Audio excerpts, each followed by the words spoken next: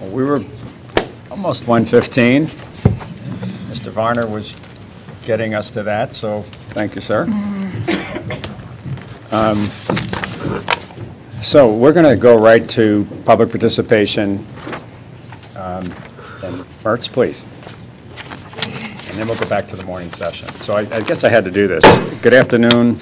The time is now 1:20, and a quorum of the board is present. The State Board of Ed meeting of September 10, 2013 is called to order. I have one public participation form, and that's Don Pata. If you could come to the end of the table, please.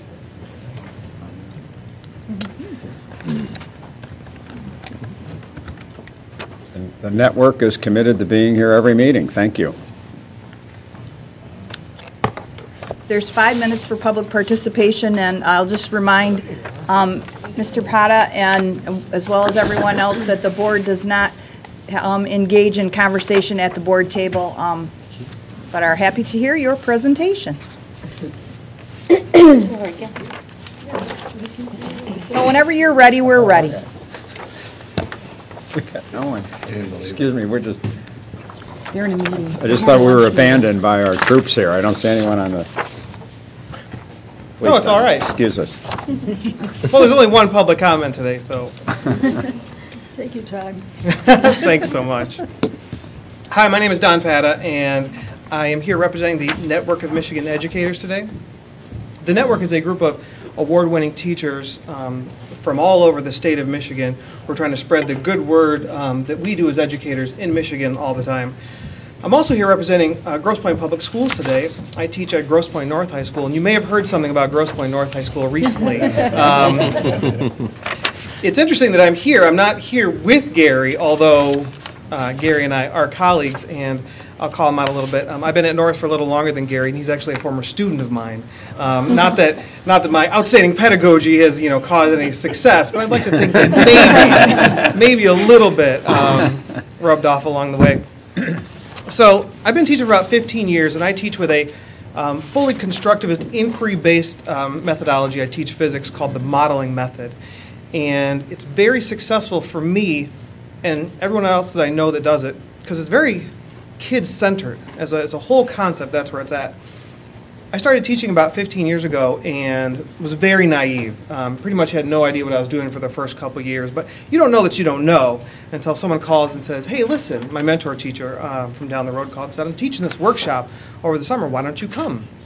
And I said, oh, that's great. So let's go take this workshop. And it was a revelation. It changed my life because I had a good sense of teaching and learning but didn't know how to do it. But I took this workshop to learn this modeling method, how to really reach kids and make it kid-centered. And all of a sudden, I was like, oh my gosh, I can now teach the way I've always wanted to teach. And from then on, I've just put the pedal to the metal, and I've just been cruising. So let's talk about my classroom real quick, because I got 5 minutes. Let's make it about me real fast. So I got if you look at like a 3-day inquiry cycle in my classroom, the kids get a physical situation. They start asking questions about it. What can we do? What can we measure? Then they design their own experiments, and they do the measuring. And then I say, okay, that's really great, and what are you going to do with it? And so they're like, okay, this is what we think it is. And they analyze their data, and they represent it on these 2-foot by 3-foot dry erase whiteboards. And I get to sit back and check for understanding and ask cool questions. We call it Socratic dialogue, right? And then they finish their whiteboards. We get in this big circle in my classroom. It's 30 kids in a circle, and they all have their group whiteboards in front of them, and they're asking questions to each other. And the kids have to represent and then defend all their data and their conclusions. The best part about this is that in my classroom, inquiry is not something you do occasionally. It's a way of life. That's just how we do it. And it's so fun for the kids because this inquiry method, this modeling method that we use was developed at Arizona State in the mid-90s. And it's so kid-centered that they take to it like a fish in water. And so all of a sudden it's ingrained as to how they learn. And they just run with it. And it's just fun. It's fun for everybody. And that's why I love going to school every day. Once they do that, all of a sudden, it opens them up for everything else. We now do project-based learning in the classroom. Some people struggle with project-based learning because they're like, well, how do we get the kids to do it? it's not a problem for us because the whole class is kid-centered.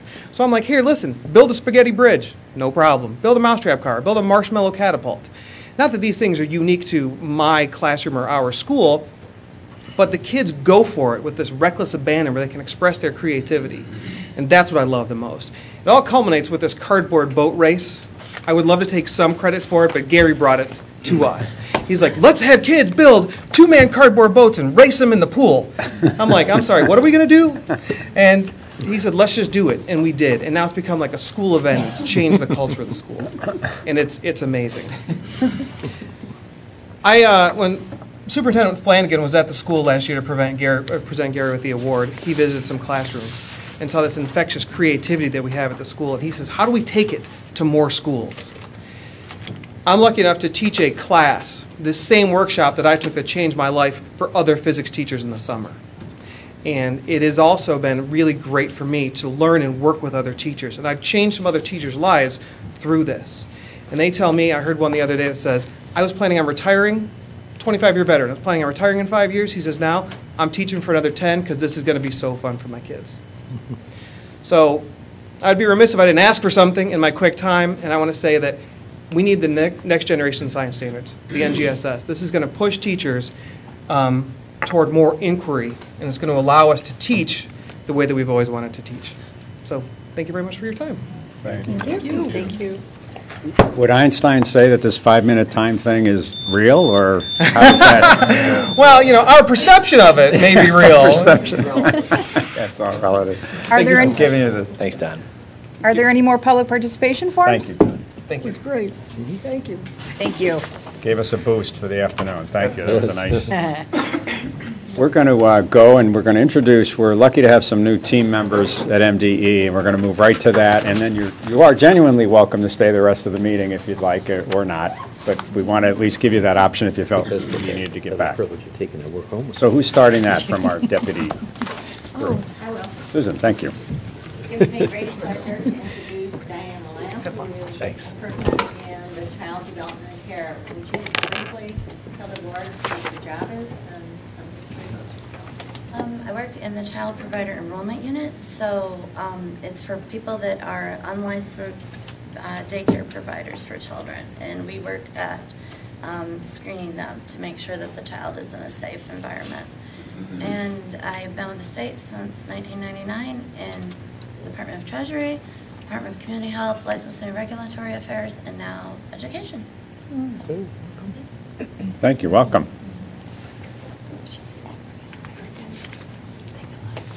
Hi, I'm here for Carol Wallenberg, who's not here. She's over in Italy right now, but I have the privilege to introduce Matt Pacer, who's in the Library of Michigan. Talk a little bit about yourself, that'd be great. Hello, my name is Matthew Pacer. I work in the Library of Michigan. I'm a reference librarian, and I assist state employees with reference and research requests. And as necessary, I'll be helping with outreach and training with state employees on our collections and services. And before here, I worked at the Capital Area District Libraries right down the road at the downtown branch. So, thank you. Thank you. Okay. Well, from Ed Services, we have Kenyelle Ferguson from the School Reform Office. If you'd like to tell us a little bit about yourself, that would be excellent as well. Good afternoon. I work in the School Reform Office, particularly with the Critical Friends Work Group, where I'm designing the Facebook page and doing a little bit of research according to best practices in schools that are selling. I've been at the MDE for about a month now. Thank you. Thank you. And Carrie Noyes was also able to join us at the last minute, so I think. That's okay. I work in the Office of Special Education. My name's Terry Noyes, and I'm a consultant with the Program Accountability Unit. And specifically, I am a complaint investigator, and I also answer the telephone for the Special Education Information Desk from the community. And I've worked here for only a month, so I'm really enjoying it. Let's welcome the whole team to our. And by the way, can I refer my wife to the complaint administrator? Is this a way to smooth that? Thank you, Dan. That wasn't How meant did to you be. know it's good for you? If you're listening, honey, I'm just kidding, honey, if you're watching. She does, in a very odd way, watch this periodically. Well, this is, boy, timely. Our next item, we're going back to the morning. It's item C. It's a presentation of the Michigan Council for Educator Effectiveness, and I think Dean Ball is presenting tomorrow to Senator Pavlov's committee. And Joseph, as you know, has been our point person on that, even though I saw a presentation briefly. I was with the Ed Alliance for a little bit yesterday, and they had Jennifer Hammond there, who did a great job, and at least the part I stood in or sat in on in trying to brief some of them, and gave high praise to Joseph, even though he was listed as a non-voting member, but that he had a lot of influence. So with that, your request was that he give us a summary of that. As you know, the law required, and appropriately so, that this report be made available to the board. But it's one thing to be made available, it's another thing to understand elements of it. So that's the intent for this item today. Thank you. So we've entitled this one Unpacking the MCE Recommendations. Just a little bit about this presentation. This is a factual summary of the recommendations of the Michigan Council for Educator Effectiveness as included in its report. It is not an exhaustive review of the MCE recommendations, otherwise I'd just read this. So, and it is not a description of future requirements. Just to be clear, these are recommendations only at this point. They still have to be deliberated upon and put into legislation. So the MCE vision was to develop a fair, transparent, and feasible evaluation system for teachers and school administrators. That's a high task. The system is to be based on rigorous standards of professional practice and of measurement. The goals of the system are to contribute to enhanced instruction, improving student achievement, and support ongoing professional learning. So I thought it was, I just read that off the screen. I don't typically do that when I give a presentation, but I think that's an important piece of what this group did, was really to make this an improvement-focused system that is fair, transparent, and feasible. Those are really the guiding principles by which the committee did its work. So some of the big ideas from the report are a recommendation for a significant change in the timelines. So the timeline, as it currently stands in legislation, is that the statewide system is supposed to go into effect this school year. The timeline recommended by the MCEE is that we have legislation and RFP or contract development happening this year, that next year it be systems, guidelines, and training development, so that we actually have some time to make sure that the systems are done well. And of course, as you know, legislation and RFP contract development takes time. This is still an aggressive timeline. Then systems, guideline, and training development after we have contractors in place, that also takes time, and this is still an aggressive timeline. And for the 2015-16 school year is implementation of the new statewide system. Big ideas continued to continue the existing local systems until that initial implementation year. And again, an emphasis on feedback and improvement, where training is key. Feedback is very important in being able to provide information about where people need to improve, even those who are rated as professional. And also that results be protected from disclosure, so that this remains an improvement-focused system. So some recommendations regarding teacher evaluation. Teacher evaluation, as recommended, is to be based 50% upon professional practice and 50% upon student growth or value-added modeling. And the acronym for that is VAM, and I'll probably use that from here on. So based on that overall evaluation, the recommendations are that there be 3 categories rather than the 4 that were previously in statute. And that if a teacher is rated as professional at the end of the year, that if that happens 3 years in a row, that teacher would be eligible for an advanced role. And if they have 3 in a row, they would also not be required to have an evaluation every year, but could have that happen every other year. Provisional if a teacher is identified as provisional, for 3 consecutive years, they would be counseled out of the role within the district, but may be placed in a different role within the district. And if there are 2 consecutive years of ineffective ratings, the recommendation is that they would be terminated from their role in the LEA. But that, again, is just in that given LEA. A little bit of background about why it went from 4 to 3. It was pretty clear that there are at least 2 categories that needed to be identified. Those that urgently need assistance, urgently need improvement, those that are at risk of falling into that category, and then the remainder. So based on those needs that were identified by the MCE, that is why we got to the 3 recommended categories rather than 4. So talking about the professional practice portion of the overall evaluation, we are looking at a recommendation of 40 to 50% of that coming from classroom observations and 0 to 10% of that coming from other data. Whether or not a district uses data beyond the classroom observations would be up to the district. So for the classroom observation portion, the recommendation is that the state issue an RFP for an observation system, a teacher observation system, and that may be bid on by the 4 vendor systems that were piloted under the MCEE pilot. And the state is to award a contract to only 1 vendor and then to pay for training and system use on behalf of districts. The other data could come from many different sources. For example, student surveys, parent surveys, portfolios, and that really is up to the local district whether or not they use other data and what kinds of data they would use there.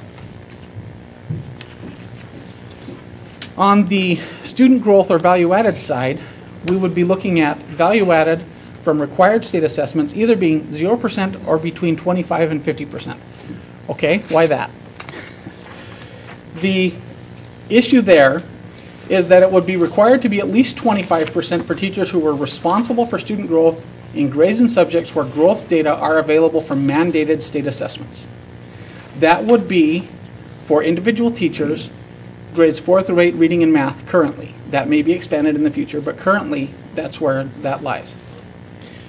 And a district could opt to have that comprise the full 50% that is based on student growth. But it's not applicable for teachers who are not responsible for student growth in grades and subjects where growth data are not available. And the recommendation is that the state issue an RFP or request for proposals for VAM services and to provide the VAM measures back to districts. That would also require some modifications to state systems to make sure that we capture all the appropriate data to appropriately attribute and appeal for students to be removed from a specific teacher's VAM scores and so on. The VAM from optional state assessments would be applicable for teachers teaching in core subjects and grades where the district adopts optional state-provided assessments, which we are developing at this point, so science and social studies, K2 English, language arts, and math, the credit content assessments for the Michigan Merit credits, and so on. And that could comprise between 0 and 50% of the evaluation, depending on district desires. Then there's building VAM from required state assessments, and that could be between 0 and 5% of the overall evaluation. So it is possible to create VAM scores for a teacher and VAM scores for a building and VAM scores for a whole district. You can do that in a lot of different ways. And allowing for building VAM scores to be applied directly to individual teachers' overall evaluation encourages teamwork. That was kind of the rationale behind that, but it's limited to a very small percentage to assure that the vast majority of the growth measure actually comes from teachers from students, growth of the students that the teacher is directly teaching. So it allows for kind of this, okay, let's go ahead and set a building-wide goal, but make sure that the vast majority comes from the students that the teacher is directly responsible for. And then there are other measures of student growth, and these again could be between 0 and 50%, depending on district discretion. And those could include non-VAM measures of student growth from state-provided assessments. So we provide a measure of growth that is not necessarily value-added, but it is a measure of student growth. VAM or non-VAM measures of student growth from district-purchased or vendor-provided assessments. and measures of student growth from locally developed assessments and locally developed student learning objectives. And one of the interesting things about the student learning objectives is that the council felt like that was a really important part of this. Making this available is a really important part of this because it allows individual educators to become more invested in monitoring, setting goals for, kind of unpacking the growth that individual students are achieving over time. And it also is actually learning how to develop good student learning objectives, learning how to measure them, can also be very good professional development. Yes. So if I have a French teacher, high school French teacher, we'd use another measure of student growth to assess the student growth, maybe 5%, but where does the other 45% come from in a case like that? Okay, so, and this is where things get a little bit tricky because, of course, we don't have state-mandated growth data for every teacher, right? Right. So this other measures of student growth could be 0 to 50%. Right. So if you have if you end up setting up student learning objectives for those French students, or you're able to purchase a French assessment from a vendor, you could use that for the full 50%, or you could use some kind of mix of all of these to comprise the full 50% that is based on student growth. That I understand, but where does the other 50% come in? Observations. On the professional practice part is the other 50%. Oh, so this 50% is the identical with the 50% of student growth as opposed to the, okay, I was thinking it was half of the student growth score. Yeah, so Okay. apparently the printouts didn't do an adequate job of recreating the shadows that I put from one to the other. So my apologies for that. So here's an example. Yes. Just clarifying quick. So in other words, what adds up from the 4 boxes will add up to 50%, not 100%. That's correct. Thank you. Yes. Thank you for the clarification. So then comes the difficult task of combining the professional practice metrics with the student growth metrics. Those are two hopefully strongly related things, but they are separate things. And you would not necessarily just want to put them on one big scale, because mixing them together, it kind of assumes that they're the same thing. These really are different things. So one of the ways that someone could do this, and this is not to say this is the recommendation for how it would happen in every district, but this is an example of how it could happen. You could divide up the professional practice into 3 categories. You could divide up the student growth metric into 3 categories, and then create some kind of table where you say, okay, if they are professional on professional practice and they meet expectations with student growth, we're going to call that overall label, that overall evaluation, professional. So and so on and so forth. You would look at where they lie on both sides of that and come to an overall recommendation for whether or not that individual educator is rated as professional, provisional, or ineffective. So on administrator evaluation, you have a very similar piece. The only difference here is that if you're rated professional for 3 consecutive years, you're already in a leadership position. So that's not something that necessarily would come with that additional 3 years. Again, the professional practice side is, again, 50%. And the big difference here is it's not classroom observation that's going on with principals and central office staff and superintendents.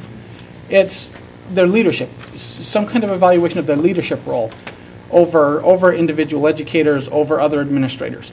So what is recommended here is the use of a professional leadership evaluation tool, not necessarily a classroom observation tool, as well as possibly other data. And the MCE recommendations are silent on how much comes from each one of those. So all we know is that the professional practice piece has to add up to 50%. So you have to have at least both of those in there somewhere. But how much you weight each one of those is really at the district discretion. So on the professional leadership evaluation tool, again, the state's to issue an RFP for one of those, that the 2 vendors that were listed in the report, And just to give a little background on why the 4 vendors, going back to teacher evaluations, the 4 vendors were selected, it was based on vendors that had adequate data regarding reliability and validity. So there were 4 that had adequate reliability and validity. They were piloted to see if they could kind of scale up quickly, and they seem to have done reasonably well. For the professional leadership evaluation tool, this is really new. There's not a lot of research out on this one. So what they looked at was more things along the lines of what systems, in the absence of good research on them, would give good feedback to evaluators, have the strong potential of giving good feedback to principals, superintendents, and so on. And the issue is, so the intent of the recommendations is for the state to award a contract to just one and then pay for that on behalf of districts, and then to study it to make sure that we gather adequate evidence. And the other data, the law indicates that that must include proficiency in conducting evaluations, progress made on the school improvement plan, attendance rates, and student, parent, and teacher feedback. It can also include additional things such as professional contributions, peer input, and so on. On the growth side, and again, thank you, Richard, for indicating that all of these here add up to the 50% for student growth. We would have value-added models from required state assessments, and this would be required to be at least 25% for administrators responsible for student growth in grades and subject to our growth data are available from mandated state assessments. And there's a little bit of a difference here with what's available for individual teachers. Again, for individual teachers, we measure students only in consecutive years only from grades 3 to 8, meaning that there's growth data available from 4 to 8, English, language, arts, and math. Actually, for individual administrators, that you may be able to apply that in high school because you get an assessment just before high school, then you get an assessment in 11th grade, and all of those things could be looked at. Okay, how much growth was observed from beginning of high school until the Michigan Merit Exam? So you could have more applicability for administrators on this. It could be up to 50% for administrators for whom it's applicable, and the state is again to issue that RFP. Same thing for optional state assessments. Districts could opt with those additional state assessments to adopt those and then use those in the administrator evaluations. And then again, the same sets of measures of other measures of student growth would be available to be used in administrator evaluations at district discretion. Very similar here. I'm not going to go through the whole thing again. It's just the same kind of coming to a conclusion from the 2 metrics. And then there's some recommendations about teacher certification, how one moves from provisional to professional teacher certification.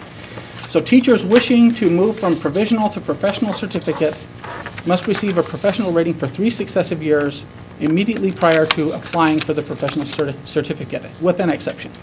If they don't, and they've received at least 3 professional ratings, even though they may not be consecutive, and they have their administrator's recommendation, they may be moved to professional. And teachers not meeting the requirements for advancement to a professional certificate may continue to renew their provisional certifications again and again. Then waivers. One of the interesting things that the original law indicated was that a district needed to declare itself exempt by indicating that it was complying with the requirements of the law as specified to use observations and growth and so on before the MCE began its work. And that was the only requirement, is they just had to declare themselves exempt. The recommendation of the MCEE was that if we receive waivers, and we were supposed to actually come up with a recommendation for how to deal with waivers, that those districts that are requesting a waiver must demonstrate that their systems and processes have the same level of quality and rigor and so on. And if an LEA submits an adapted form, they have to show that they're not doing damage to the reliability and validity. And if an LEA is using an evaluation system that's really new, they have to commit to and provide a plan for gathering that kind of data about it. And the MCE also recommended that any that declared themselves exempt would have to go through the waiver review process as well, just to make sure that we have adequate quality and rigor in those as well. So, next steps and our ideal timeline, as I said at the very outset, this is pretty aggressive. So we're talking about legislative action, digesting legislative requirements, issuing requests for proposals, evaluating bids and proposals and bids, and awarding contracts in the next year. That's aggressive. Then 2014-15, doing requirements gathering, building and modifying systems, developing training, designing guidelines. That's also pretty aggressive to do in a single year. And then 2015-16, implementation. So,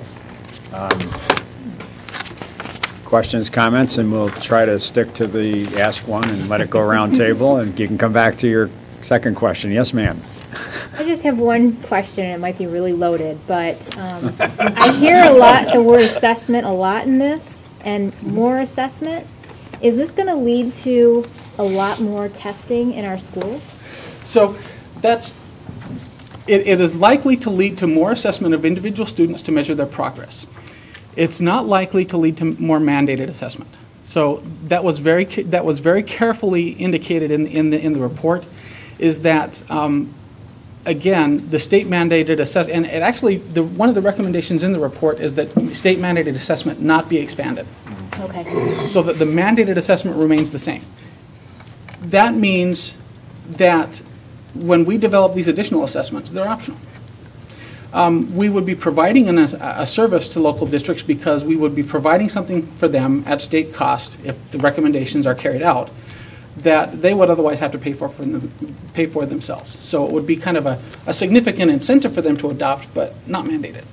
And it does go back to Dr. Zeiley's comments previously about sometimes it's more important. The issue is not waiting until the very end to find out that your student is not going to be proficient. It's about tracking that over time, making sure that you understand over time, so it's not a gotcha at the end. You really have a sense of what that trajectory is and what you need to do over time to make sure that kids are going to be where they need to be. And another important thing to remember is that it's about growth. And that's a really important piece of this, is that we are able to see wherever students are, that students are able to obtain that growth regardless of background, regardless of demographics. And I think that's a really important piece of this that we need to make sure we recognize. Other comments, questions for Joseph? Kathleen, please. How reliable are the assessment, value-added tests? We're basing a lot on value-added. Yeah. And there's been a lot of criticism of those results. And how reliable do you think they are, and are we going to be able to do this? So there are a lot of scholarly disagreements about how reliable value-added is. One of the things that is clear is that when you're measuring growth, it is less reliable than measuring status. But it's also very important to measure growth instead, because that is so much less affected by demographics and background. So it's kind of one of those things where you would say that it is going to move us in a better direction to go with growth, which is essentially value-added measures, essentially contribution to student achievement through growth. And it's kind of, because it's not perfect, doesn't mean we don't use it. And that's one of the reasons that it's down-weighted as much as it is, where it says, okay, only 25% based on state-mandated assessment. If a district wants to go above that, they can. But the mandate is reasonably low. And that's also one of the reasons that we include a lot of other things, such as the observation, the other data, and the student learning objectives, and so on. But yes, there are some concerns, and the MCE did deal directly with those concerns and looked at, okay, how do we come up with recommendations that say, this is a valuable tool, but not weight it so heavily that you can't deal with additional information. And a follow-up question, if I may, where is Michigan, and how good are we at the value-added tests? At value-added modeling? Yeah. We are reasonably sophisticated compared to most states in terms of our internal state staff. Actually, quite sophisticated compared to most states with our internal state staff. You, I know that. Well, I was actually not referring to me. I was referring to my staff. But thank you. But we would likely put that out for a bid rather than running it ourselves. because, being able to, people who have been doing this for quite some time have a lot more sense of the pitfalls that you can run into, not just the knowledge of how do you do it. So having someone who's done this in multiple places and understands it from the operational perspective, I think is We important. still had a ring like that. That was a very sophisticated answer, thank you. Gary, I think you were next, and then Yes. Michelle, and then Dan. So, Joseph, I've read over some of the report myself, and I've heard many of the same things in your report today, so thank you for those points. Could you talk a little bit about if there were any recommendations, I haven't seen them, as to how they recommend teachers are supported between classroom observations and based on the feedback that they receive from their evaluations? Right, so the recommendations are that, it's clear in the recommendations that based on observations, teachers are supposed to receive feedback from the person who did the observations, and the principal evaluator is kind of the language that's used. So it's clear that that feedback is supposed to happen. It doesn't give a lot of specificity on how that feedback is supposed to happen. One of the things that is also clear in the recommendations is that the state would issue an RFP for training, so that specifically training on giving feedback, coaching, conducting the observations, conducting an overall evaluation session where you combine the growth with the observations into an overall evaluation, so that there would be a lot of training for the evaluator so they know how to provide that kind of feedback to teachers, and that they know how to integrate this into an overall quality evaluation. But then there are no specific or explicit, rather, recommendations about even beyond the feedback. I guess my question really deals more with, once that feedback is given, what are the actionable steps that happen before that next evaluation? Right, so the recommendations, my recollection is that recommendation is there, that educators be given specific professional learning opportunities to address any identified weaknesses or any places where they could get better. And again, one of the things, going back to 3 versus 4 categories, one of the reasons that that 4th category was not recommended, the advanced category, was to avoid giving the sense that someone's done. Yes. That anyone's done. Yeah. And that everyone can improve. And so that it's not just identifying weak teachers who need a lot of work, it's identifying where you can get better for strong teachers. It's everyone needs to get that feedback and needs to get that targeted professional learning. So my recollection is that is in there, but I will check and make sure that we get back to you. Okay. Yeah, that's the one thing that when I kind of scanned through it, I didn't see anything, and it's still, to me, that's not really that much better than what we're already using on a per district basis. And I wondered the same question now is when I get feedback from my administrator, they tell me what I could do better and some areas to consider, and they might even give me a couple of actionable steps, but then I don't see them for some time until my next evaluation. And having that support for teachers is, I think, really what's missing to make an evaluation model really improvement-based rather than evaluative or punitive. Right. And I guess I'm still missing how this, although it claims to be improvement-focused, is supporting teachers in improvement. So I will read through again specifically for that and get back to you on that. And if it's not there, I think that's something we can certainly carry forward to the legislature. My recollection from the conversations is that was the intent. Absolutely. So, thank you. And I noticed that Jennifer yesterday felt comfortable that it addressed the issues Gary's bringing up in the part that I was part of at the Ed Alliance. But that's the whole thing. You're making an excellent point. If we're not keeping the eye on the ball starting tomorrow with the hearings, that this is about improvement, not about punishment, and that there really aren't that many ineffective teachers in reality, that everyone can be improved, and hopefully that'll be what washes out of these hearings, and not maybe what was in some of the legislation when it was first put together. I heard Senator Pavlov, who I thought said that in an appropriate way. So that's hopeful for tomorrow, that he sees this as an improvement-based document and is receiving it that way. Michelle was next, I think, and then Dan. Yeah. I'm wondering about with the Common Core standards. with the test scores that are being used as part of the evaluation process as mandated.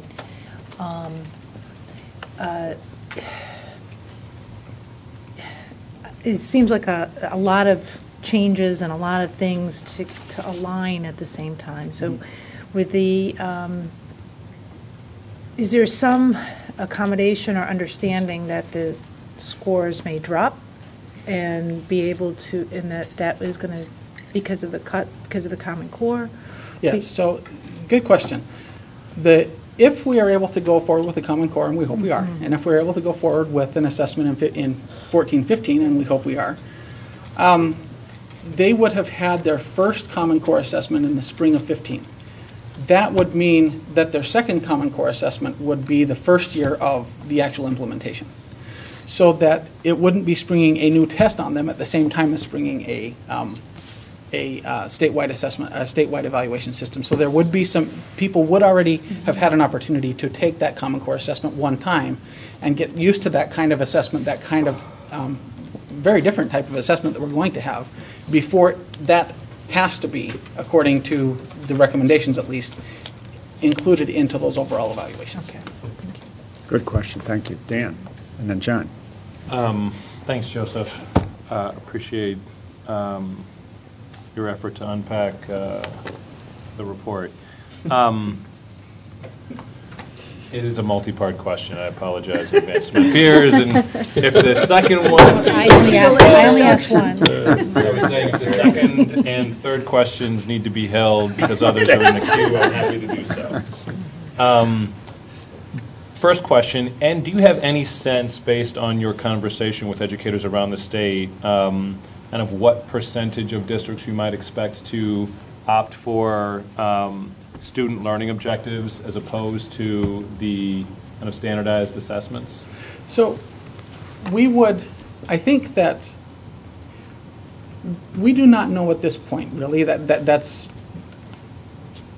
because we don't have this kind of situation in place required, and we don't actually have those optional state assessments up and running. Will be in 14-15. We're not sure. What we would actually hope is that they would do both. Get multiple sets of information. Of course, up to the district, but we would hope that they would do both, because we think that both of those would be professionally useful. Yes, sir. Number two, and three is very much tied to this, just around the data system necessary to do this, just so you know. Number two We're going to have a vote at the end whether this was, Lupe's going to be the enforcer. I can't believe the amount of love I'm getting. I love you guys back. Thank you so much. This is great. Measuring growth in high schools. So very different game from measuring K-8. We've got Smarter Balance, so on and so forth. High schools, the report talks about using ACT, MME, 11th grade, and tying that back to something, testing the same content area in a much, much earlier grade. How do you actually then drill that down to individual educators, say at the 9th and 10th grade and 11th grade level, if it's a 3-year bridge that you're trying to connect? So that's actually why I made that distinction between the 3 through 8 being only applicable in 4th through 8 English, language, arts, and mathematics for individual teachers. The mandated state assessment, where you might be able to have more applicability for a building administrator, because they're responsible for what happens throughout a child's tenure in a high school. So what happens from when they start high school to when they're in the end of 11th grade, that belongs to a building administrator. But what happens and it gets more tricky with individual teachers in a high school, because in particular you have a lot more differentiation in math and science. So you have Algebra 1, Geometry, Algebra 2, Stats and Probability. Then you've got biology, earth science, chemistry, physics. So it doesn't make sense to hold, except for that very small portion that could be a building goal, going back to an individual educator. It doesn't make sense to hold them responsible for something that is general science if they're a physics teacher, right? So that's where we are going, where we are actually developing Michigan merit credit content assessments for each of the required credits. So they would be kind of pre-post. People would call them end of course, but we don't say course because it's credit, right? It's whether or not you're achieving the whole credit. So it could be a pre-post based on that credit. So we're developing that so that it could be specifically looked at for individual educators based on their specific area of responsibility. But then again, that would be optional, based on not mandating additional assessment. And the data system for all of this, so you know, it's not my world, but I know just enough to be dangerous, and this sounds really, this sounds pretty far from where we are today. So we currently have what's called the teacher-student data link, which does have the link. So what happens is we have the Michigan School Data System, CEPI. We have the Registry of Educational Personnel, CEPI, which used to not talk to each other at all, completely separate. Student-focused, teacher-focused, principal-focused, and so on. What was built was a kind of a link between the two through courses. So essentially what you do is you say, I as a district am offering this course. It could be a third grade general. It could be a high school physics. But we provide a course ID. We identify what core content area it aligns to. And then we link teachers to that, we link students to that course ID, and we link teachers to that course ID, and we're able to provide that teacher-student data link. We actually, this is our third year, I think it is our third year that we have provided back to districts for their use, as they see fit, a link between individual teachers and individual students that shows all of the assessment data for every student that each teacher saw. So we do have that. It is missing a couple of things.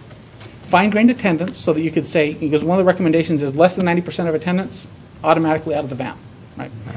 Another one is an appeal system. So, you know, this student had just a really horrendous year. Can I have this student taken out? Kind of something that was anticipated in the original legislation. Building that in. And then a system where right now the individual teachers could go in and say, this is the roster that has been submitted by my district. Actually, that's not my student. Please take this student off. And then having any of those appeals or those changes to it be certified by the administrator who's responsible for that teacher. So those are the things that we're missing, but we're quite a bit of the way there. Thought that was an excellent technique not to call that number 3. Just to go and. John. You guys are on to my tricks. I have to come up with some new ones. Stay on you, too. Try to. It's hard. You're turning. Thank you, Joseph. I've been very appreciative and supportive of the thoughtfulness and the dedicated to being supportiveness and the dedicated to improving learning outcomes-ness of this evaluation effort. And so I think it's terrific. I've been most interested in, are we going to get support for full implementation and paying for the training and the support and the different pieces? So question is, as I read the report, I interpreted we have 4 okayed models for the classroom assessment. Classroom observations. Districts can choose any of the 4. One is going to be sort of a state-developed and deployed system, but we're going to pay for the equivalent of what the state one costs for any of the 4, is how I interpreted it. So someone else was confused, saying which one's going to be the state approved, that's the only one we're going to pay for. So which is the recommendation? The recommendation of the MCEE is that the state issue an RFP that the 4 approved vendors could bid on, select one, and pay for the expense of all the training, the licensing, the hardware, so kind of some base cost based on that RFP, the winning bidder. And then any district could choose to use any one of the other 3, and the state would pay that base cost for the districts that wanted to use one of the other 3. That's the recommendation of the MCEE. Because that, I think, I'm glad that's the recommendation. People reading it, even thoughtful people, are not seeing that. They think that whoever the one is the only one that's going to get paid for. And as we try to get legislative support for paying for it, I think it will be really helpful to say, no, we want to pay for any of these systems, but at a level that is hinged on the state-developed system, right? Yeah, and if I may add, because we worked this through last Friday, that not only would they have to pay the difference, let's say it's $500 they get and it's $800 their cost per, so they'd have to pay $300. But in a way, you have an inherent advantage to go with a state bid because we're going to get a better price. And so, you know, in theory, that's going to be an incentive, I think, for folks, but still have the option to go to one or the other. If this is received. But we're not trying to insist that everybody use the one option if we actually think there's 4 good variants. Right. Use one of the other But three. we do, I mean, my interest, obviously, if they're good variants to do the job, I want to make sure we're paying for them. Can I ask just a clarifying, just? Yes. So you're saying if the winner, whoever is selected, what their cost would be, that's the amount of money that would then a school district would get, or a school would get to do, For to take one teacher. of the others that may be more expensive, but they'll all get the same exact amount of funding?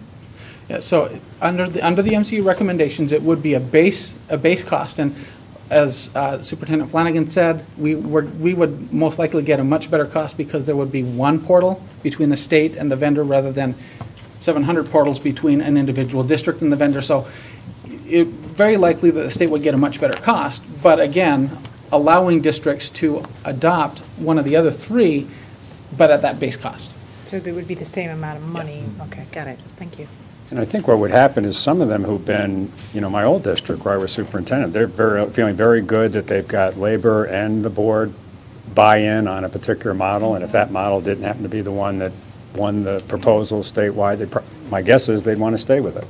And then they'd make a judgment to pay the incremental cost because they've already got, you know, this works for us and we feel good about it and we feel it's been fair. And I think that's a fair way to approach it, the way that your task, that Dean Ball's group attended to it, because theoretically, the challenge is going to be with John and Ferd. I mean, getting this funded fully to be implemented, and I think it might have given an angle to some who may not want to do that if we didn't have a fair approach to it that you just described. Fair from a fiscal point of view, I mean. Eileen, please. I wanted to say a couple of things. The first one is that the State Board of Education and, of course, Deborah Ball need to market this as, market evaluation as lifting teachers, not punishing them. It's very clear in her presentations that she views it that way. It's clear in everything that we're doing, but we need to say it. I was talking to Gary briefly after the EAA was here this morning, and the EAA doesn't understand marketing. I mean, they do, but they don't. They don't get out there and proactively tell people what they're doing because they're just busy doing it. So we have to be careful, because if we're not articulate on this, it will get away from us. The second thing is, I have a bunch of really bad examples, but we're going after a Lincoln Navigator. I tried this out on Mike, and it fell down flat. So we may not You need a said Lincoln baseline Cadillac to me. I didn't yeah, hear a Cadillac. Lincoln I know. I'm going to Navigator. Ford products. Yeah, maybe an Escort or what do I have? An Explorer would do. Or in an iPad application world, do we need a desktop? Or we really don't have space for a Greyhound, so should we be looking at a Chihuahua or a Cocker Spaniel? And the reason I say this is that we want to do this. I knew I'd get Dan. Yeah. I did it. Chihuahua or the Cocker Spaniel? See, this is the big choice. So my worry in this is that it's going to become so elegant and so wonderful that it won't ever fly. And I don't know how to do it other than how you're describing it, but I keep on thinking iPad, mainframe. I mean, look how quickly we've gone from that. What the first computer was a building. So is there a different way of doing this? If the legislature bulks at the cost, we don't want piecemeal, I think. That's what we said, yeah. Right. And if we feel that way, then can the incredible creativity that all 12 state employees have at the Department of Ed, coupled with the brains of a lot of people in the state, come up with any other way to do it that wouldn't be as expensive to make sure it gets done? And I don't know the answer to that, but I would rather not forego it. I would rather not have it collapse. And I'm not saying that's going to happen. The question We is, have to would there advocate. be a Yugo within this Navigator or whatever? And that would take a lot of, I hope today with Cassandra's and Marty's work on this, that maybe we can get some language that, I think it's in there, frankly, but be sure to make sure it gets codified, or at least reported, before tomorrow, or tomorrow morning. Who is next? I had a brief. Yes, sir. Just on the data collection on teachers now, how do you handle situations like team teaching? I'd want to teach with Gary here so that Mr. Aboud, so that I would get a good score. And things like maternity leave or other things where a class is divided between 2 or more teachers. So that's also a piece of the data system that I didn't mention that is missing. That's kind of the one last piece that I didn't mention, which is percentage of responsibility. So in a data system, you might default to, I am 100% responsible for the achievement and growth of the student. Yeah. Or of the growth of the student, sorry, not achievement. Or I'm a team teacher, 50%, 50-50. Same kind of thing with special assignments, such as I am responsible for this particular student with a disability. Okay. And I'm in a regular classroom, but I'm responsible specifically for that individual student. How do I apportion that responsibility between the regular classroom teacher and me? So those are the kind of things that would also be built into this. That's one of the additional pieces that's missing. Okay. Very good. Kathleen, please. There's another piece to that. The teachers change sometimes, especially in urban schools. Sometimes the students are 100% different at the end of the semester than they were at the beginning. How do you measure that? Yeah, so there are several ways to do that, but the recommendation of the MCEE is that if a student is not there in the classroom for 90% of the class periods, they don't count toward the individual teacher. So they might end up with no students to no It evaluation. is possible, although we haven't, there are many urban legends of that kind of mobility. We actually don't see that happen it may happen in a very small number of cases, but the level of mobility that we've actually been able to see is not that high. But it could happen. It's high, though, in many places. I mean, you just know that teachers are changing the students. Students are changing all the time. Well, yeah, these are questions. On the whole, though, I still repeat what we said last time. It's very thoughtful, very careful, very professional job. And good timing, because we'll be able to talk about it under I, to see level of support from the board. Way you laid it Thank out. you. And that's, I didn't articulate very well, but to Eileen's point, I meant that could be, some of that could be addressed also during item I. So we're good? Great, thank you. Thanks, Joseph. Great job, and I think you took a red eye to get back here. I've never made one smarter, I'm the only chief, quote chief, who's never made one smarter balanced meeting at all. And this one was in LA that he came back from last night, or maybe this morning, and so appreciate your being here. We're going back to the regular meeting, or back up to the regular meeting, and the first item is the approval of minutes of regular and committee meeting of the whole on August 13th. Moved by Dan, supported by Cassandra. Any discussion? All in favor, aye. Aye. Opposed, same. Thank you. We did participation, we did new employees. President Austin, John, please. First, thanks Richard and Eileen, the Common Core testimony. We spent a long day there, but I think the whole process of having those discussions, and hopefully I'm optimistic, as I hope everyone is, that they helped illuminate what's really the Common Core is and the importance of it, and I'm hopeful the legislature will move soon to support its continuation. So thank everybody for helping out too. This process of us taking the opportunity and need to inform recommendations and ideas of what school finance overhaul is needed. The process that we're moving includes, and we did get some graduate student assistance thanks to the MSU Ed Policy Center to help distill, I think, a series of pieces. One, first, what are the big issues and drivers of the school finance proposal, 20 years of living with that crisis of the moment, and it continues, I hope, to help develop, looks at other states, what they do to organize and finance their schools, particularly ones that are high performers academically, and then what do we do about all this? What are our 5, 10, or 8, or 12 big fixes that we want to encourage? And that is also the same type of information material we're taking into the good work group with Bill Rogers and legislators that Cassandra and Eileen, thank you, are participating in. So we've had 2 of those meetings, and I think we're at the moment of, we brought one draft digestion of the issues from our research team, began to discuss it at that meeting. I think it's something that we'll get some additional input into and perspective on, and maybe share too here, but also I want to arrange a time for any and all board members who aren't in that discussion group to meet together to look at that material and say what are the big issues in school finance. So I hope we can work out, figure out where best to do it for everybody that wants to just talk that piece through.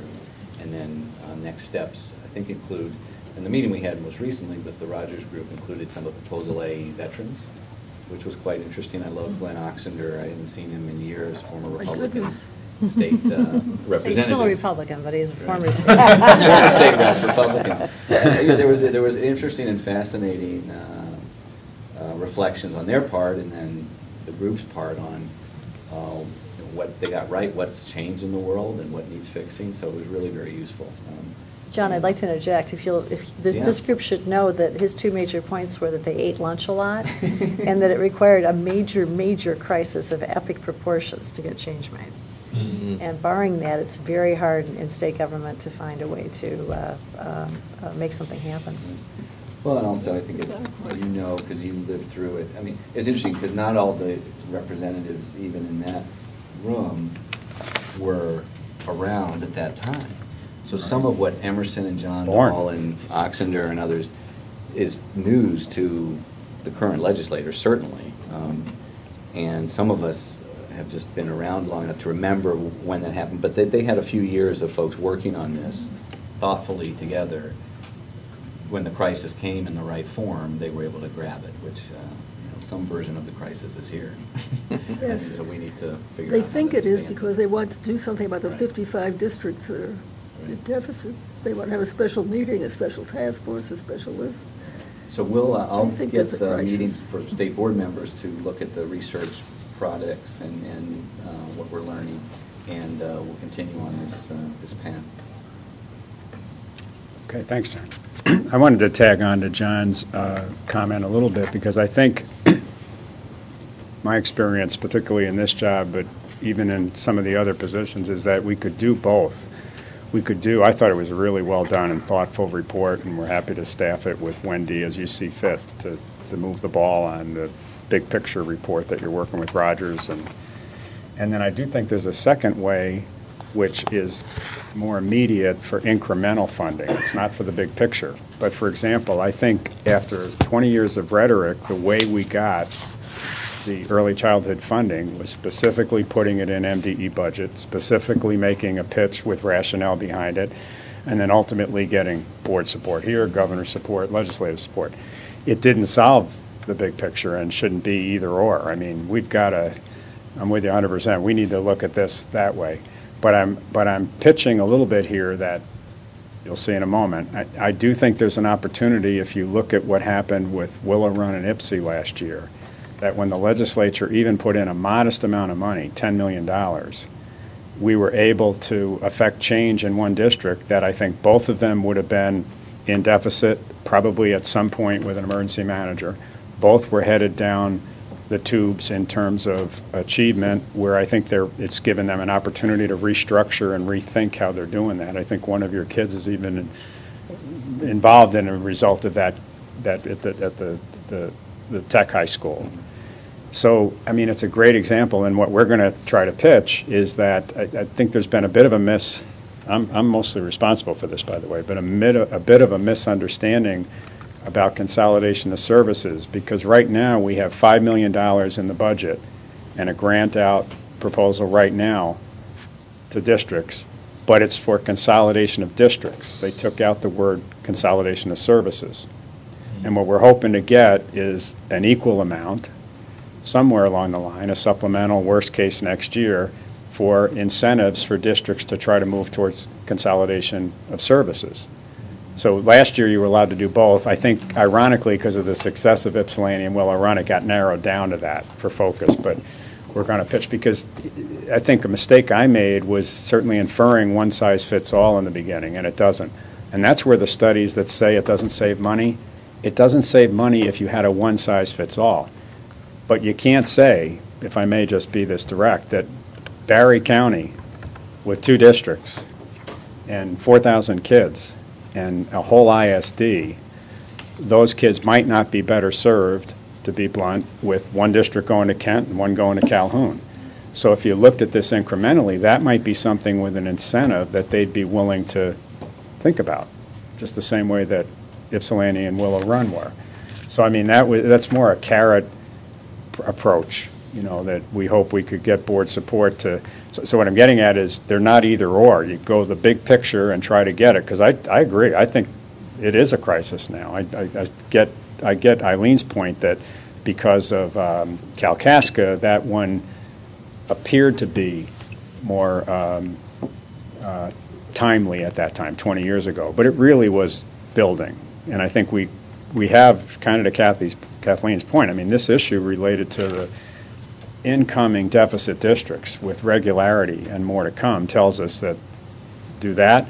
But I'm asking that we also think about supporting in our budget things like the incentive money to try to move the ball where it makes sense. And where I think the studies, as I said, I think have missed it is it's because even with no malice, even the person working on the big report pulled out a study that had to do mainly with consolidation of districts as opposed to services.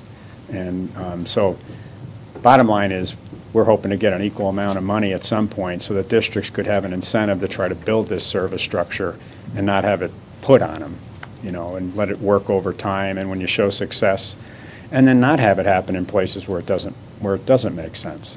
But, you know, I would end with one last thought about that it's kind of interesting because it's gotten a fair amount, more than we anticipated, and then a fair amount of blowback. And it's like if we had exactly the right level of structure right now, and that you really didn't need to consolidate services anywhere, then wouldn't it follow that, well, let's just reduce everything to services being at each of the 4,000 buildings? And obviously that doesn't make sense. So why is it by happenstance that it just happens to be exactly the right formula now for services, whether it's in Wayne County or Barry County? It's just not. So our attempt, feeble to some degree, more on me, was to try to get across the point that you can do this surgically, and that's kind of the way we're going to start to try to reestablish this, because I do think it has legs, and to the degree it does, and we could get $5 million for districts, what's the downside? I guess that's the way we're looking at it.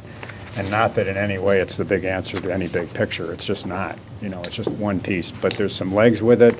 And then one other thing that hit me when Joseph was reporting, if you don't think that superintendents, because I've seen it in just this evolution of this one little topic, now that they and principals realize that 50% of their evaluation is going to be based on students' growth, they're not interested in burgers and buses anymore either.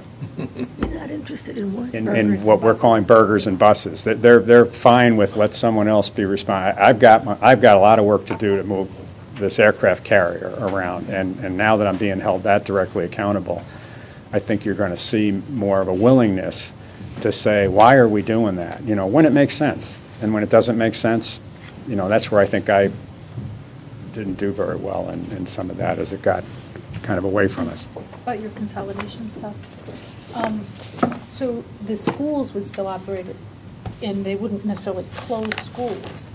It would just be, because I know I've talked to people who've gone through consolidation in the more rural areas, and they're talking about bus trips, like 2-hour bus trips one way for their elementary school kid. That's where it wouldn't make sense. Right. Exactly.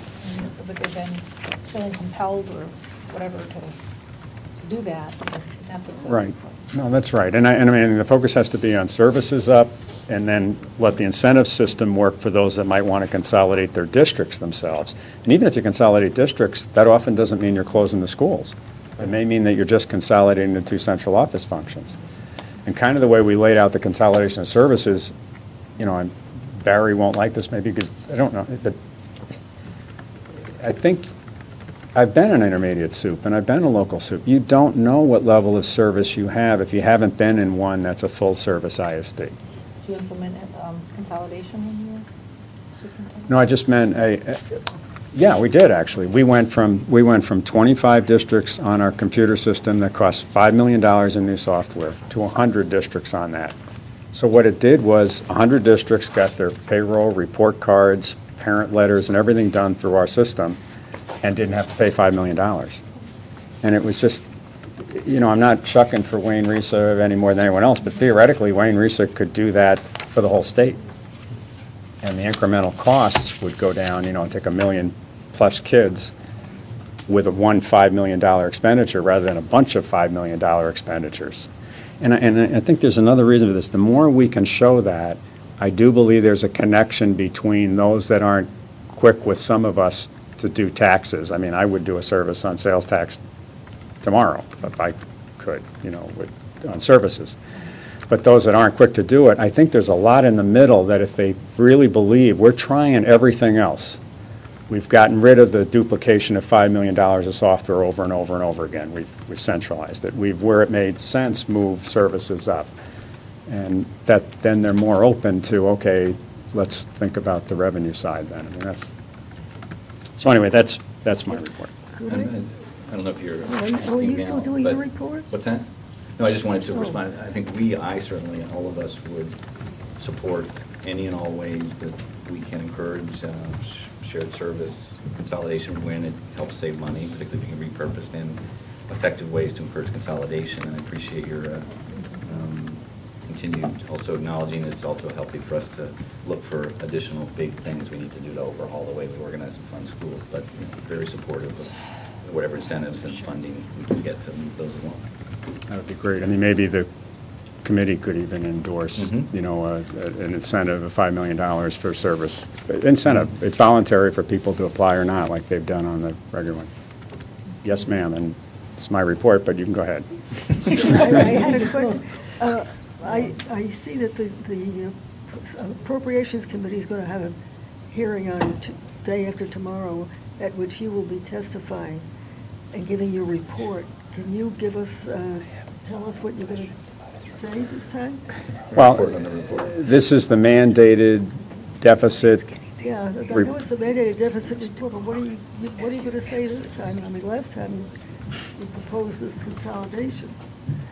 So are you going to propose anything? Well, last time, just to be accurate, well, you never know. I mean, I'm asking. as Marty would say after it, that wasn't in the script. No, I don't plan to, but I would like to pitch what I just said to you. I would like to say to them that I think there's an opportunity based on, just to be factual for a minute, I admit 2 meetings ago, I'm ordered to do this quarterly. When this first came out as an order, frankly, I was resistant to it. I thought it didn't seem, this is going to sound more about me than I mean it to be, but I didn't know that it was appropriate that you can take an independent constitutional officer and have them come before 4 times. But having said that, there's no downside. I mean, we should help the legislature understand the deficit problem, and I think it's turned out to be a blessing in disguise. But at first I was going to say, well, I shouldn't say what I was going to say. So we've done these for 2 years now, and 2 meetings ago, admittedly, I wandered off script and said if I had my way, you know, and services and blah, blah. And then we got charged, really, with bring something back, and I think I could have and probably should have handled that one differently. But bottom line is it's reduced to what I just described in terms of what our ask is of them, that if you really want to reduce deficit districts, one of the concrete things you can do, just one, small one, is at least put some incentive money in there for districts where it makes sense to drive these services up and give us some money, give districts some money the way they're doing on, there's $5 million in there for consolidating districts, there's no money in there for consolidating services.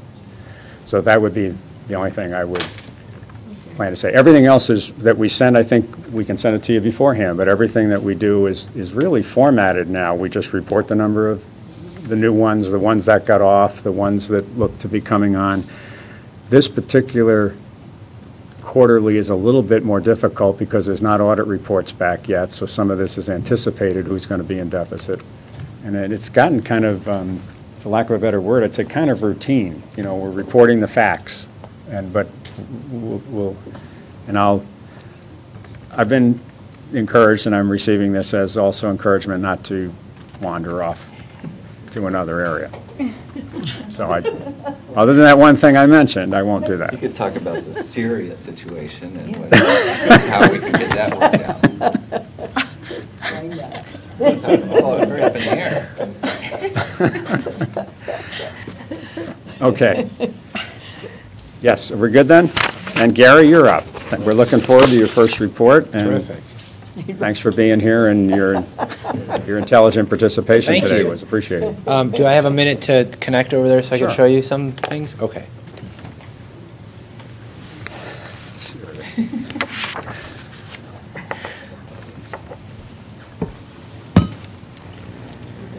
I think. So it doesn't tell me. Syria accepted the offer. I know it does that. I don't know if there's a way to make it just stay Play a on. little video sound come through. How do you get up? Or do I have to do anything You have to special? go back. I'm doing what you have to do special. Oh,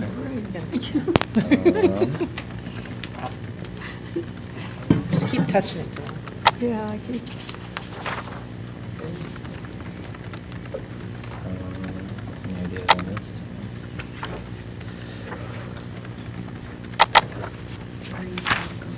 Just to bring up an email. Thank you, that was excellent. Okay, we're going to the next.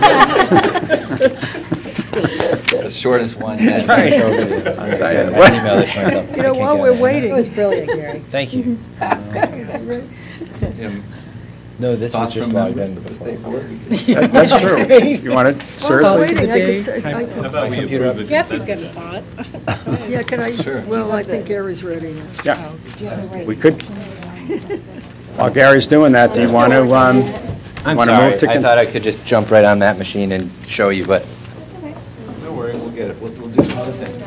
Take your time, Gary. We're going to go to consent agenda for a Okay, minute. Or thanks. maybe the approval, we'll go in order, the approval of the State Board of Ed meeting schedule for 2014? Motion first? No, well, sure. I move to adopt.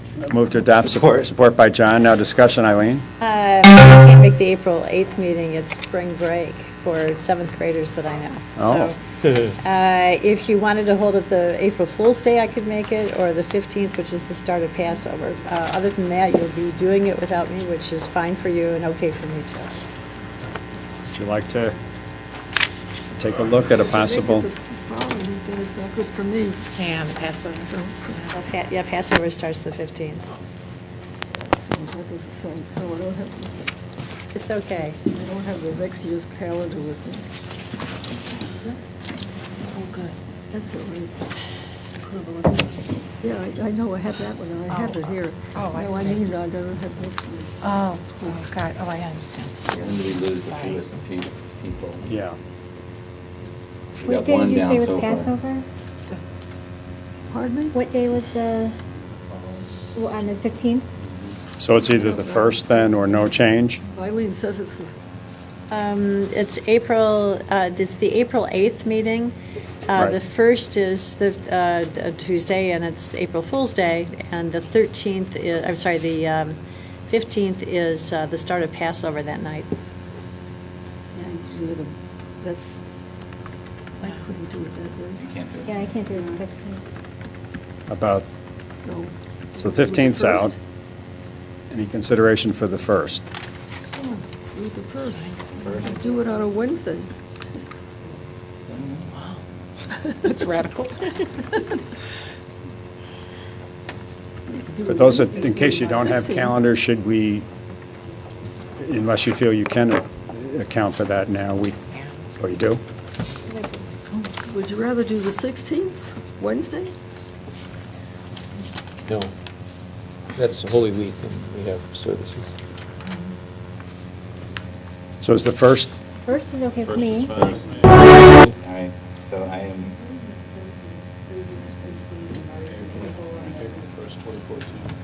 Mertz? you're a key here. You know, it is a And little 6 weeks problematic. between that one and the next one. Yeah.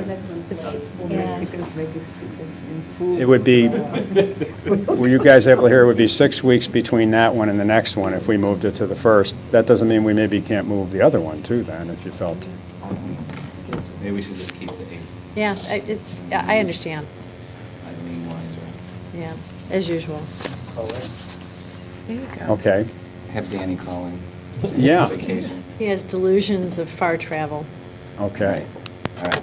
So, any other discussion? So it's the original tab here. All in favor, aye? Aye. Opposed, same? Great, thank you. Gary, you want me to go one more item? Sure. Okay. We're going to go to, well, we're not going to do state and federal, that's a little, how about the consent agenda? I move approval of the consent agenda. It's moved by John, supported by Dan. All in favor, aye? Aye. Opposed, same? Cool. Comments by state board members? Maybe we could do some of that. I did have something I wanted, I don't know if any of you have heard that Liz Bauer is going to be inducted into the Michigan Women's Hall of Fame. Oh, this year. good. I think it's October 17th. Is anyone going to be able to be there? I'm going to be there.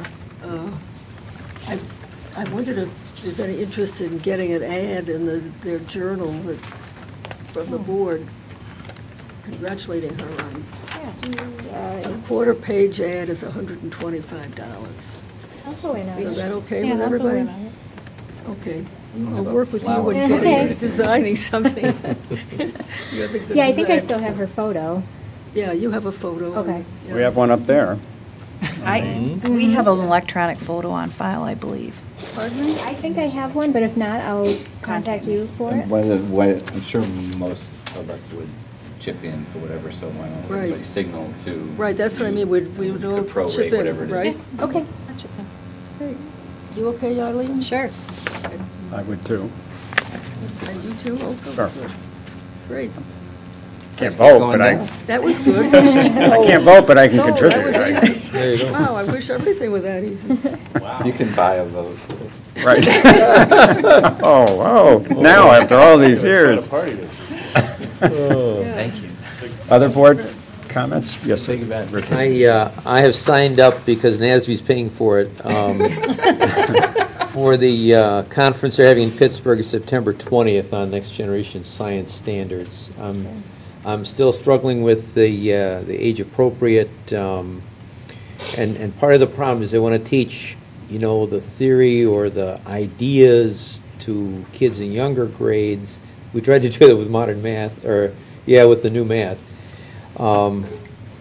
But I want to get some more discussion on these, and they're paying for up to 3 members. So anyone else wants to go to Pittsburgh Friday? That's Pittsburgh in the fall, I mean, you can't beat it. really.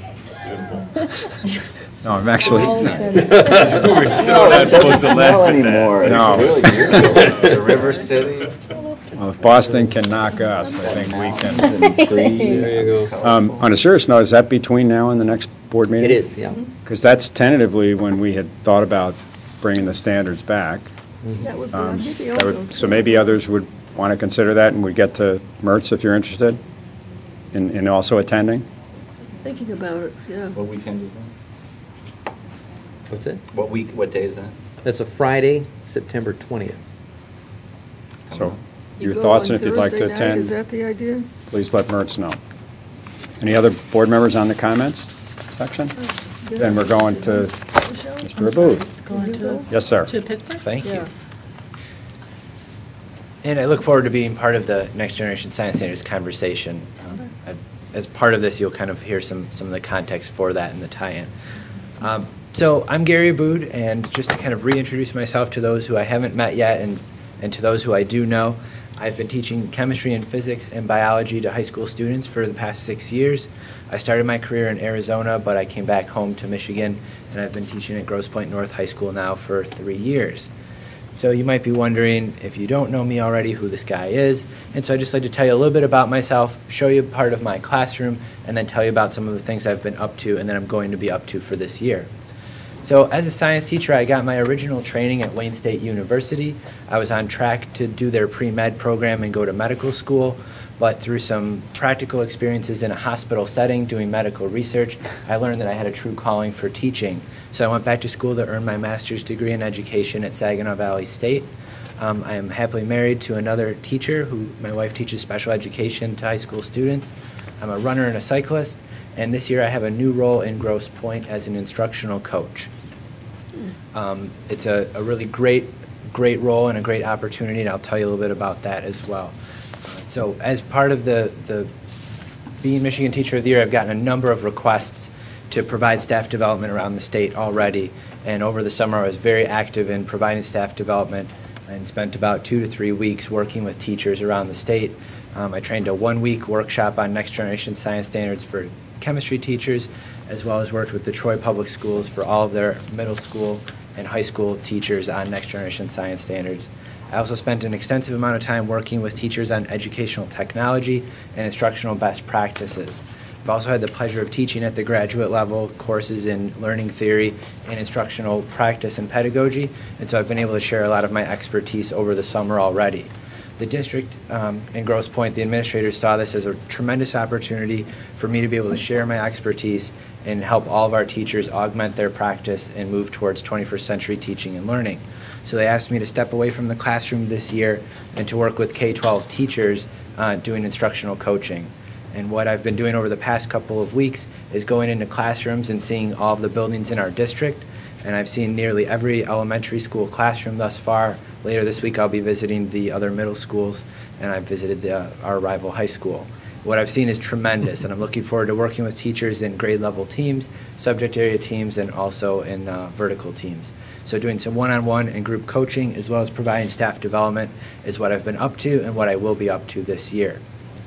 That being said, I wanted to give you a little glimpse of what my classroom looks like so you can kind of have a sense of where I come from as both a science teacher and an integrator of technology into my classroom. So this is a clip from my physics and chemistry classes last year, and it shows them engaging in inquiry-based practices, collaborative learning, project-based learning, and using mobile devices in the classroom. We run a bring your own device class where students can use whatever mobile device they have to engage and augment their learning and to help support teaching practice.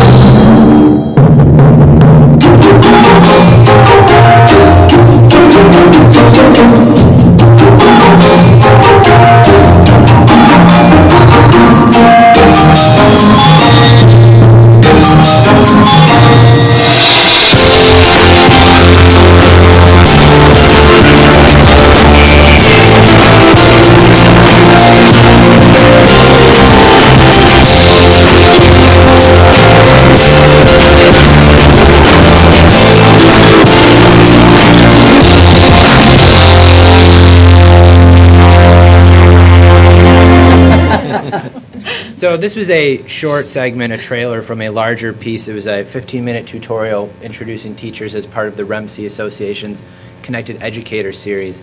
And what they asked me to do is to come in and feature my classroom and some of the things that we were doing, and to put together a screencast instructing teachers on how to get started using mobile devices in the classroom. So this was an excerpt from that project last year. It's really been a great honor to be awarded Michigan Teacher of the Year, and it's really helped me think of education beyond the four walls of my classroom and building. And this summer has been really exciting and informative to me, and helping me understand the bigger picture of education and the role that I play in that, and the role that all of you and all of us play in that. The last thing I'd like to share with you, and you may have seen this already, is last week, just after Labor Day, the Detroit Free Press came out. They came out and wanted to interview me to ask me tips for starting the school year. And I said, I'm really sorry I can't meet with you. I'm going to be working with teachers. And they said, tell us about that. And I was giving an orientation seminar for all of our new teachers in the district, and teaching them about 21st century teaching and learning. We were going through activities they could use in their classroom to get started with creativity, collaboration, communication, and critical thinking. It turned into more than a segment about advice for the school year, and it became a front page article above the crease, which I found out is a big deal, above the crease, where they came out and featured me working with teachers. Above the fold? Okay. Thank you. You can just retire. That's it. You made it. So this is kind of a really great moment for me, but also for our school and for teaching, because the article featured so many things that were not part of the traditional stereotype of classroom teaching, and I really liked that we were talking about 21st century teaching and learning, and that we were able to give that message out to the public, which doesn't always get there. And in hearing a lot of the work that you're already doing and that came up today, it just made me think that all of us in education hear these great things and we're exposed to it, and we don't always get that message out to the public, kind of like what was said earlier. That PR piece is something I'm hoping to do this year. So thanks so much for your time. Thank you. Thanks so much, Gary. John and I didn't get any applause, you noticed. Sorry? No, running and cycling. Never Can I ask- two athletes. Can I ask one I didn't question? learn to swim until I was about Multimedia 25, so I'm not very strong. Were there any students that didn't have their own mobile device? There were about 20% of the students did not have their own mobile device. And so what I did is I went out and purchased a class set of mobile devices to lend out to those students to kind of fill in the gap. Are you purchasing yourself? Yeah. Now, That's the teachers and the teachers do. but there are some creative solutions, I think, for doing BYOD programs that can fill in the gap with less funding than it would require to do a full one-to-one program. And there are some creative conversations, I think, that could really should be considered for districts that are considering mobile devices but aren't at the place where they can fully go one-to-one yet. John, please. Was this instructional leadership role, was that something that Grosse Pointe had done before with others, or was it sort of created, given your situation? It was kind of created. One of the things they noticed was that I was already getting a lot of requests to be pulled away from the district, and sort of being proactive to make sure there was minimal impact on student learning. They decided it would make the most sense to have me serve a role outside of the classroom this year so that students could get a consistent teacher in front of them, and that I could also help to augment teaching and learning around the district. It's the kind of role, it'd be great if we somehow created conditions in which more districts felt they could organize that type of effort and support it. Yeah. For their teachers and for everybody. Yes. Well, and hopefully as the year goes on and I can report back to you some of the things that I've come up with, hopefully we could maybe work to create a model to showcase with other districts that might be interested. Thank you, Gary. That's great. Marty and Cassandra. I guess Marty kicks it off. I will kick it off. I'll keep it brief. Like has been discussed already today, that the a joint House Senate Education Policy Standing Committee will meet tomorrow. Hear testimony from Dr. Deb Ball on the MCEE recommendations, and also from Sandy Jacobs from the National Council on Teacher Quality, as they begin to draft legislation to move forward on the educator and administrator evaluations. A joint House and Senate Education Approach Committee is also hearing a Thursday to have testimony, the quarterly testimony from Mike on the deficit districts report. And in fact, to kind of take advantage of John's offer to have the board support Mike's upcoming recommendation to the board, Mike asked me to put together a brief statement that maybe the board could support so that we can give to the legislature along with Mike's presentation on Thursday to support no less than $5 million to fund grants for pilot projects to drive the consolidation of services to the ISD level. So I don't know if we want to take care of that now or do it when we take care of the other statement that Cassandra will discuss. What were you thinking, John? Well, we can do it now if people are going to discuss that a bit and encourage support of that position. I appreciate, Mike, you're bringing it to us. Okay. So can I consider that for discussion purposes a motion? And I move support of the statement as Marty read. Okay. Support. Supported by Richard. Further discussion? I'm sorry, can you Sure. Repeat. In an effort to provide financial and systemic incentives for local school districts to consolidate their administrative functions and responsibilities to the intermediate school district level, the state board moves to encourage the legislature to appropriate no less than $5 million to fund grants for pilot projects to drive consolidation of services to the ISD level. Pretty short, simple, direct. I just have a question about the consolidation process. Uh-huh. So, when there is a consolidation process, what happens to the employees? Is there any sort of recommendations or regulations that they're, when that happens, that, well, for instance, if they're in a labor union, what happens to them in that situation? Is it ruled by Merck, rulings on it, or is there some, I'm just looking at the downside and how some negative effects that it might have, and I just want some.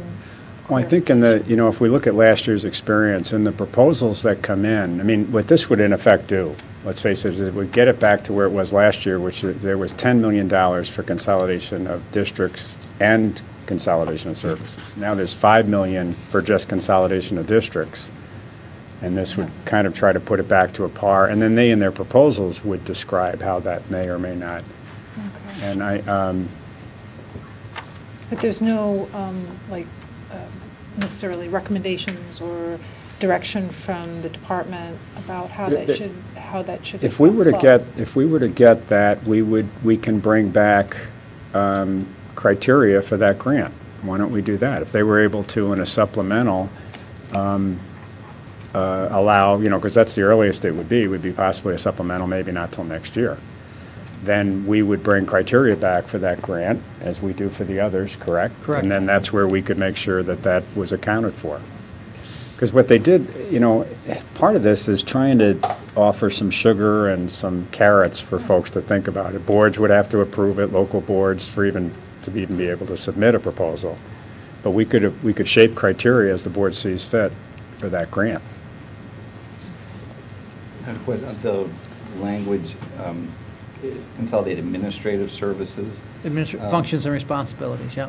So help me with that. I've always been, the notion of non-instructional services being regionalized and consolidated at a broader level. Is that the same thing, and is administrative services non-instructional services? Is there any helpful clarification here? What would you prefer? I prefer non-instructional services, but I don't know what administrative services mean. Yeah, what does it mean? What is it? Well, we can say non-instructional, to be clear. There's room for both, but I think this is such a drop in the bucket in some ways. It's trying to get the thinking going, really. So why don't? Well, what is the difference between administrative and non-instructional? Okay, I'm thinking administrative, that's just like the financial, the sort of the administration level functions, or am I misunderstanding? Because the non-instructional seems broader and would include like bus drivers and maybe cafeteria workers or, secretaries. I mean, what's the difference between? But I don't know if it will matter much. I mean, so we'll get back with criteria, and then it'll depend on who actually applies for it, right? Right. I just didn't know if there was a difference, if we're changing the language from the proposal, like, are we changing the actual functions? It would be the board's will on that. I mean, either language is fine. I need to throw out another Yes. question, too, which is that at this, if you put down ISDs, then charters won't be eligible for consolidation treatment under a grant like that. And you certainly could have, in an area where you have enough charters pulled together, there could be a reason for them to economize, too. Why wouldn't they? Because it's intermediate school districts, and they're not. They're individual, aren't they? Well, no, we did ISDs. computer services for charters. Well, you just don't want to do anything that will exclude them, and they're not an intermediate school district, is my understanding. They're a school district, but not. Well, they're an LEA, just like a traditional district. Right. They can, like in DC, effectively the ISD, the state superintendent's office, they handle transportation for all schools in the district, charter and traditional. Like, I don't know why. I'm not aware of anything. Just the opposite. I'm saying I'm sorry, I'm just saying you don't want to have language in there that would exclude charters from being able to band together to do something as a reduction in cost, a consolidation of service. They don't have to band together, they can do it through the ISD. Just districts. Why can't they do it you know, through the ISD? Maybe districts. Why can't they do it through the ISD? Because they're not part of the ISD. In Well, other words, if they they're don't. located in that area, they are. Yeah, This says ISD level. Yeah. Yeah. Which to me would create a space for, let's do something to share services at that regional level where it makes sense. Wayne does computer services for charters, on about, those that wish to have it. The 100 I mentioned that they moved towards, some of those were charter schools. Macomb does too. So this is probably relevant too, just in the criteria, it should just, Yeah, we could be clear. Yeah, and we would obviously bring the criteria back if this were to even happen. Is this likely to speed up the privatization of services? I think, my view is, I think if we talk about more vibrant ISDs, not more likely, because ISDs can do this. And it's not to put a value either way. I'm just saying, right now, if you look at what's happened without people consolidating services, what's happened? There's been a lot more that's gone. My fear, and this isn't like a pro or anti-privatization argument so much, but I was always aware of Pontiac when I was a local superintendent, where they were privatized until they couldn't make any money, and then overnight they weren't privatized. So I was always cautious and felt that if we had our own employees and had our own plan, that's my own, I'm speaking for myself here to say that, but I just think you increase the chances of a thoughtful, economical approach at an ISD level. And when that doesn't happen and there's not money saved there, then what ends up happening, just look at the evidence, is people are going, I don't want to fault people that are making decisions at a board level to go privatize, but I just remember suddenly it was pulled out. This is 20 years ago, so I don't mean to make it a current issue, but the rug was pulled out from underneath Pontiac like the day before school opened, and suddenly they had to scramble and try to hire workers and get kitchen equipment back and all that. I'm not sure I should have even said that. That's just my own, that's not really an anti-privatization as much as my own comfort level with what we were trying to do then. But I think, I don't want to overstate this too much, because I think the criteria building can really help shape this as you see fit. Criteria as the best places that have found ways to cut costs and services have, if they bid it out, they make it very explicit that your organized labor or whoever's providing the service is an equal, opportunity to get it and win it. Things like that. I mean, those could all be spelled out in the criteria. We privatize and then find they didn't do a very good job, and the local district has to supervise, and they don't always do that very effectively. So I think it's a problem when they privatize, so. No, I agree. I just, in shaping the criteria for how you do this, you can shape the opportunity for it not to end up as you described. Okay. Dan, please. I was just going to recommend that we take the vote. Whatever the right language is. So call the question. Taking Lupe's job away. Right from Lupe. Falling down on her job here. I second the motion. We had a motion and a second. The question was called. All in favor, aye? Aye. Opposed, same? Abstain. Great, thank you. Marty? And at the legislative committee meeting, a draft Order. statement was started, and After then calling, I'm sorry, but after calling the question, shouldn't we have voted on the motion? That's what I think that's what we thought we were just doing. No, the motion to call the question, right? Is that what Oh, you're the asking? motion was, oh. We voted to call the question, That's but what then we we- didn't proceed to the main motion. Okay. Do you want to do it over again? How come we were voting on the motion? I just still wanted to make sure that this would allow a group of charters to pull together and consolidate services. I think that's the goal, not to restrict this funding to ISDs, or is it to restrict the funding to ISDs? No, I think there's a way to word that says any cluster of LEAs or the ISD, because I think you're probably right. There's points where even within an ISD, it might even be so-called traditional districts might want to cluster around, I don't know, Utica for the sake of discussion, seeing Judy and would like to do something with them. So we could, I think that was the spirit of Thank that. you. It was just trying to move towards economies of scale. Yes. And it Thanks. wouldn't have to be centric. So I'm going to do my Roberts homework and debrief today, but in the case you're correct, and I think you may be, can we do that then and call actually the question? All in favor, aye? Aye. Opposed, same? This is to vote, right? This is to vote on. So we already voted on calling the question. We're not Correct. voting on the Right, motion. now we're voting on the I motion. abstain. You're abstaining on both. No, I would have voted for the first one. Calling the question. Calling the question. Okay. I'm fine with that. Okay. And now we're actually voting on the motion. Yeah. All in favor, aye? Aye. Opposed, same? No, Abstention? I'm going to vote no, too. Okay. So I'll hand it off to Cassandra to discuss the statement on the Not sure I should bring that to board the support committee then. That's of not the gonna be helpful. Michigan Council of Educator Effectiveness. Thank you, Marty. Well, we've talked about this a lot today, so I think everyone's now up to speed on what this is, but the MCE report really was something that was presented, well, should be presented to the governor's office, the legislature, and the State Board of Education, and as such, the legislative committee thought that it was important for us to weigh in, and the timing seems to be perfect considering that the legislature is going to be meeting this week to discuss the MCE report. And so we drafted the attached statement that you should have, and I think we have copies.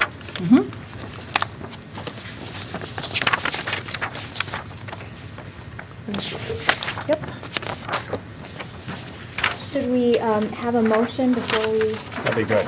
Okay, Is there- I would, Oh, you'll move, okay, I'll second it. all Moved right, by Cassandra, supported by Kathleen. Now discussion.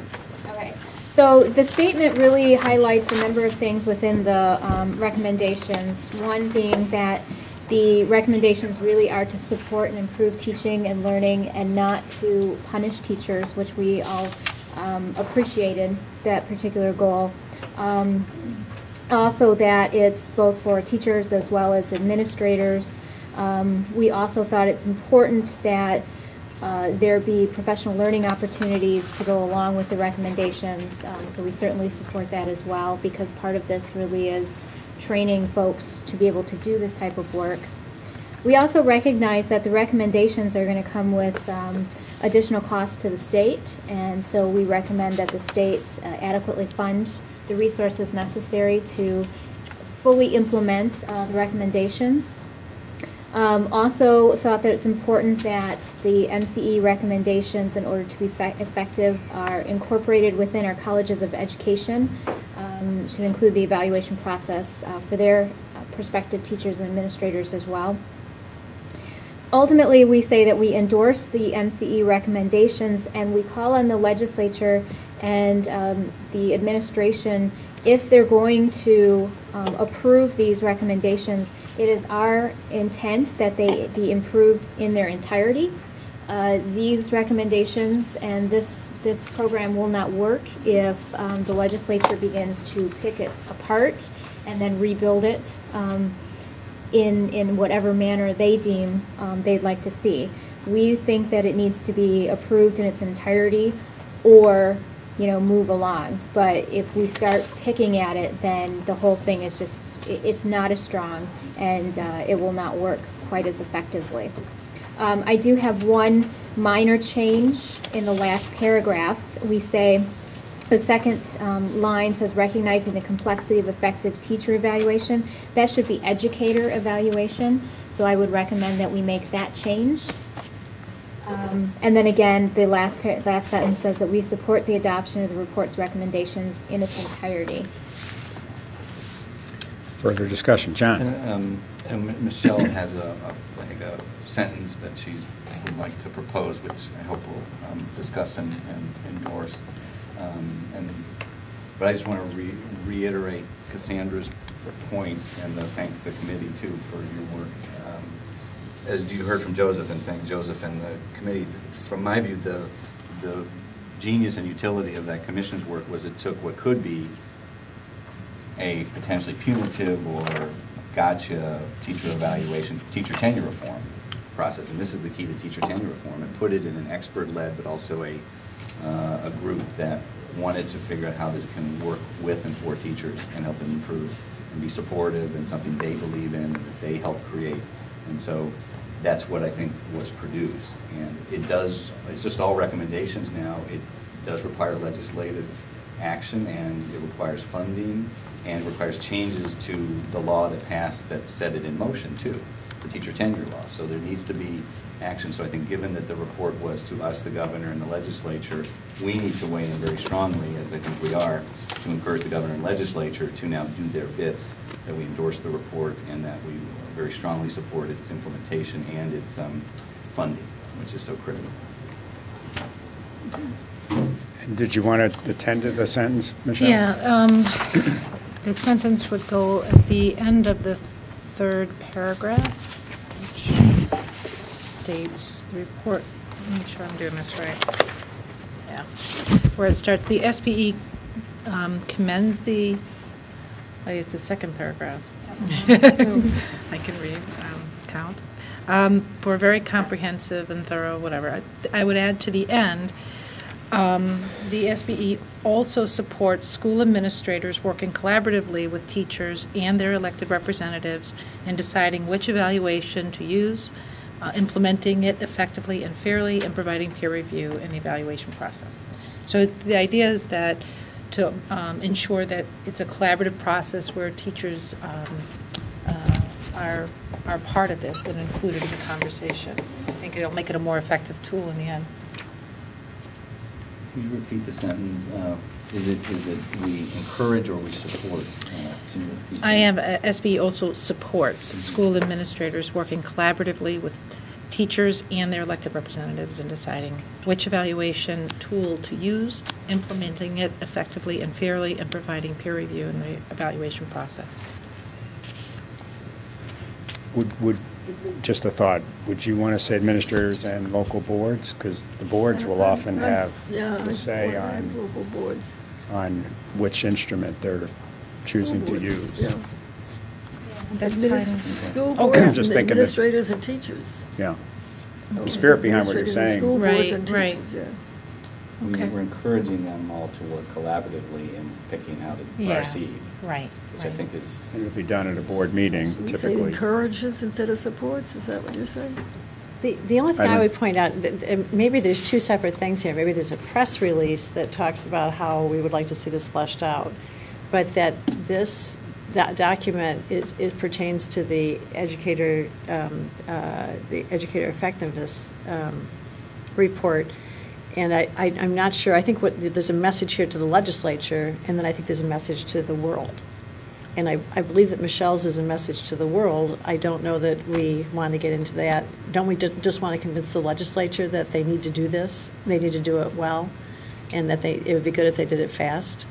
To me, it's about 3 paragraphs, and then there's a broader statement to everybody else saying not only should they do it, but there are other components that would make it strong and work very well. Well, I see what you're saying, but if that were the case, wouldn't we then remove the paragraph on the colleges of education? I'm fine going there. I'm worried that this is going to be so long that it won't be effective for the legislature. So, or maybe it's bullet points. We've done this before when we've tried to tighten things up, knowing that our intended reader may just go, sorry, that microphone didn't pick that up, but so what? So I just want it punchy, and I want us saying to them, this is good work, we believe it's effective for the field, and then the larger message of if this is done right, it would be extremely successful. There are other additional components that we know of that the educator effectiveness report does not list. But they're not going to incorporate that in the legislation, I don't think. If that's the goal, if you want to enumerate things that you want them to put in legislation, then that's a different story. I think it's more of a, it doesn't seem like, we want you to pass this law and here's the verbiage of the law. I think the way I saw this, and maybe I'm wrong because I wasn't on the committee, was the message goes out to the legislature, but it also is going to be used and seen as coming from the board as a directive either to the department or to the education community in the state through that. And I really think it's so integral to the evaluation process, to have a sentiment of peer review in there, and also to get the buy-in. I mean, there's a lot of skepticism to me with regard to teachers sort of feeling locked out of the process.